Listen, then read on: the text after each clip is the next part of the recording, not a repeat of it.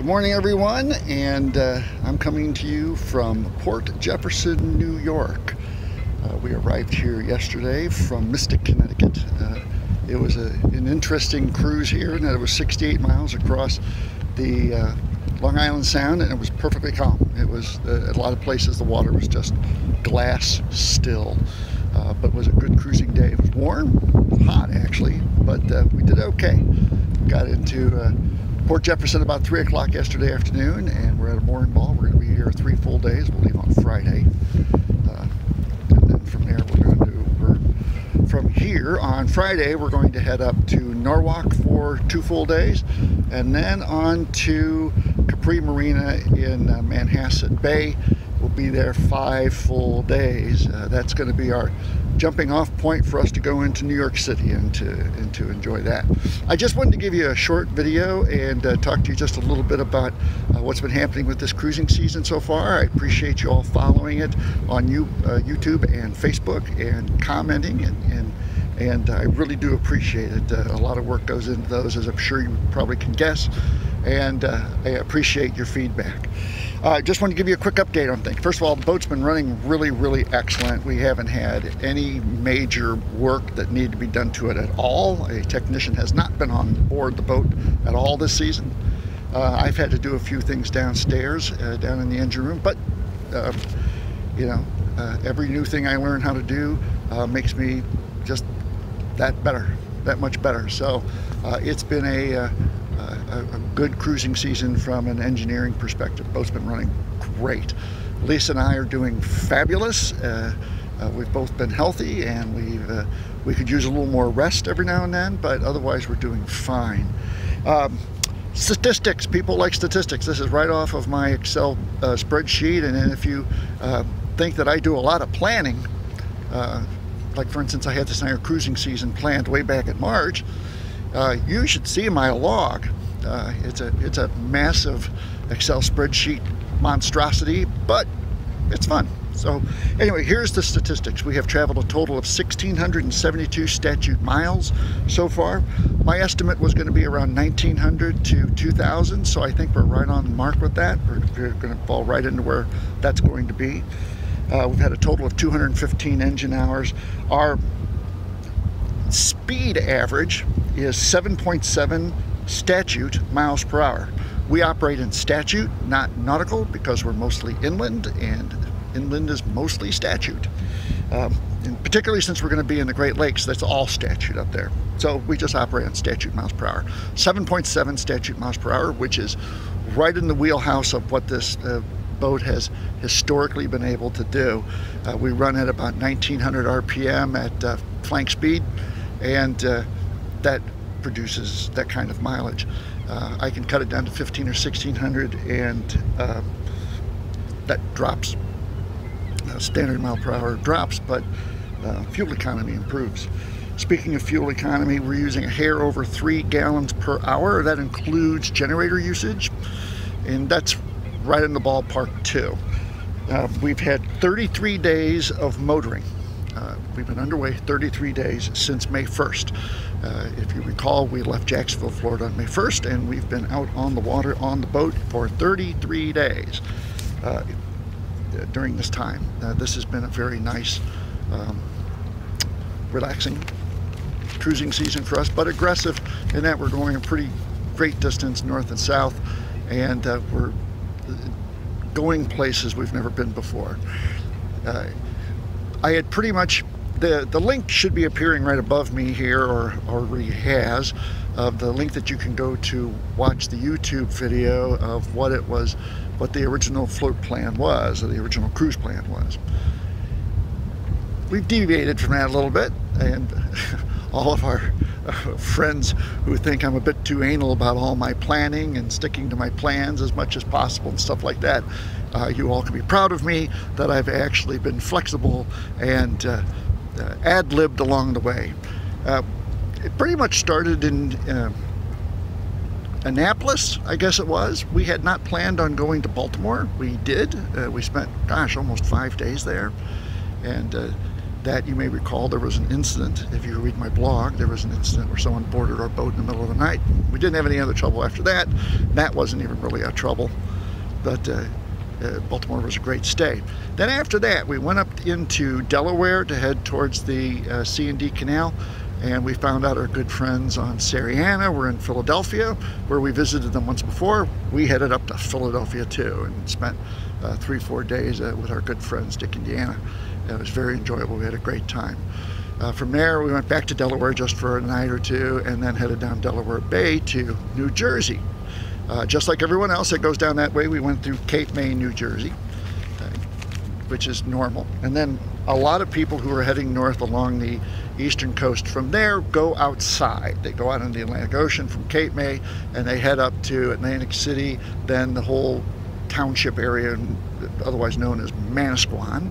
And that's all well and good. We decided to do something different, and we changed our course and our ideas, and we actually went up the New Jersey Intercoastal Waterway, and that's been documented in a blog entry, which you'll find a link in the description below, and hope you'll read that. A lot of people thought that was very interesting.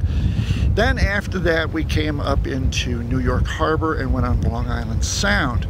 The big thing that was the challenge about that, getting in through the harbor was not a big deal, but getting up the East River past the United Nations building and what's the Long Island? I can't remember. President's Island, something like, oh, Roosevelt Island, was that it was a horrendous thing. The water was incredibly choppy, and we had too many vessels all in the same area at the same time, and it was I caught a little flack from people saying that it was brutal, just brutal, and it was brutal, just brutal. It was like I said, a horrendous experience. And then to top it off, those sport fishers on some of these big Viking sport fishers just plowed through and really upset everything. Anyway, we got out into Long Island Sound, and our first stop was Capri Marina at Manhasset. From there, we went up to Norwalk Cove Marina in Norwalk, which was very enjoyable. Then after that, we spent the night, our objective was to spend the night anchored at the Thimble Islands, which is about halfway between Norwalk and Mystic on the northern shore, on the Connecticut shore of the Long Island Sound.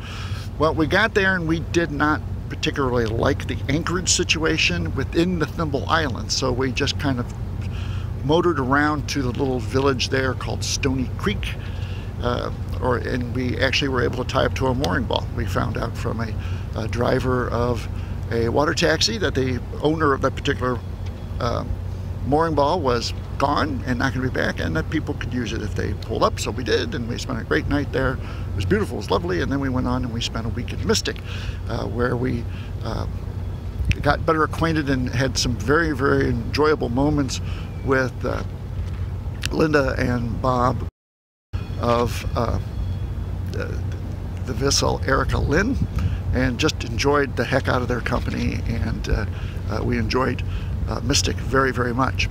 And then yesterday, as I said, we left Mystic for a 68-mile trip to Port Jefferson, which is on the Long Island side of the Long Island Sound. We had not intended on coming here. This was an audible. We heard it was a nice community and that there was a mooring field, and like I've said on many occasions, I'll never turn down a mooring field. And so here we are. We're at Port Jefferson, and it's perfectly lovely. It's perfectly nice, and we like it here a lot. And we'll be here until Friday, where we'll take a very short cruising day back up to Norwalk again. We're going to spend a couple more days at Norwalk Cove, and we liked that. We liked the people. We liked the situation, so we're going back. Then we're going back down to Capri again, to Manhasset Cove, or Bay, where we're going to spend 5 days exploring New York City, basically. That's how we're going to get into town and do that. I think I said that already, but that's okay. Anyway, from there, we're going to do something that was a total audible on our part. Remember me saying that we didn't like going up the East River past Roosevelt Island, that it was a very disturbing experience for us. Well, Bob and Linda told us, well, why don't you go up the Harlem River? The Harlem River, I asked, and he showed me on the chart. It's the river that connects Hellgate with the Hudson River on the other side of Manhattan Island. And we're going to do that. It's not pretty. It's an industrial river. I have a sense it's going to look an awful lot like going through the Sanitation Canal south of Chicago to get to the Illinois River from Lake Michigan. That's okay. We're only going to be on it for an hour or two or a couple hours, so that's fine with me.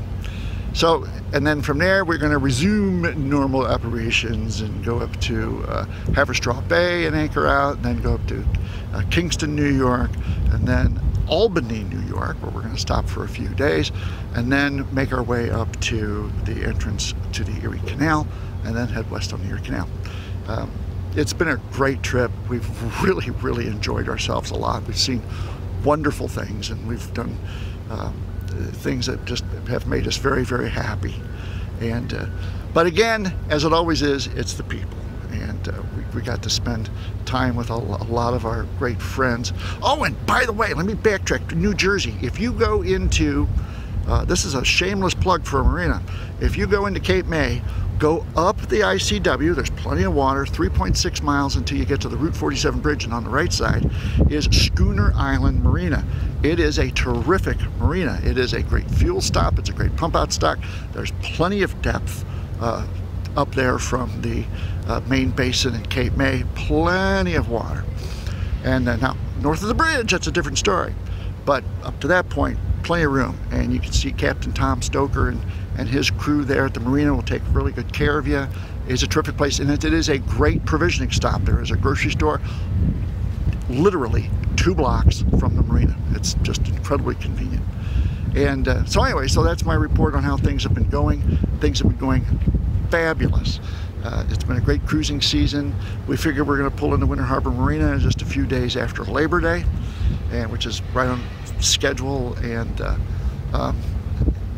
you know, like I said, I get kidded a lot about all my advanced planning that I do, and one of the favorite sayings among boaters is, if you make a schedule, make sure you write it in pencil.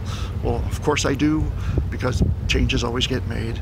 It's really not a matter of not being flexible. It's just really a matter of setting priorities and then adapting and changing as you go along, and because you want to.